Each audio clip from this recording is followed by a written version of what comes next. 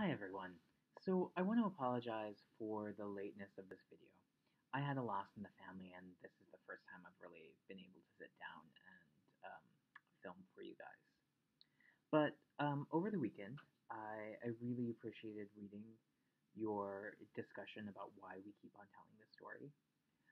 And a lot of you had developed this idea, but I really think the insight that the story is elastic and that we're able to stretch it to fit the needs of our time was a really good insight. And it's kind of an idea that a lot of you kind of had embedded in your statements.